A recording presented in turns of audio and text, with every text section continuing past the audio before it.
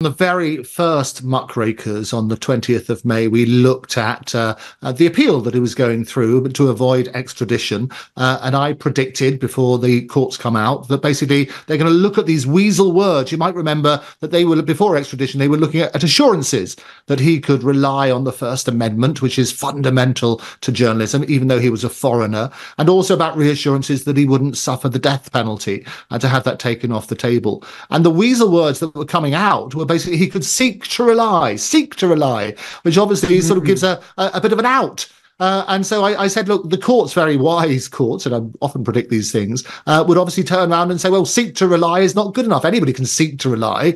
We need an assurance. And so what happened is they denied that basically he'd be extradited straight away. They said he's got a right to appeal, which that's where it was before we heard the news today. But I want to look a bit deeper into the plea deal, because I always say that if somebody's not guilty, they should never, ever accept a plea deal. And I understand that Julian was going to rely on freedom of speech and various other things.